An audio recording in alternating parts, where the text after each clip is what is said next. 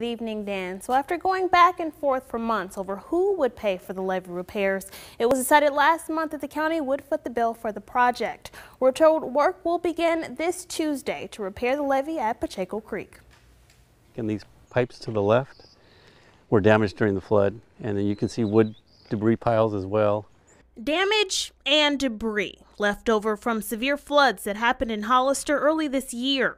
Water from winter storms overwhelmed the levee at Pacheco Creek, causing it to fail in two places. One of those breaks flooded Carlos Ascono's home on Lover's Lane. There was nowhere for the water to go, so the water started going to the sides and went up Lover's Lane and started flooding my orchard. Today, the creek is calm, but neighbors say they can't afford a repeat of last winter. Right now, as it stands, we have no protection at all because 300 feet of levee's gone. Now, the levee repairs neighbors have waited 9 months for are just a few days away.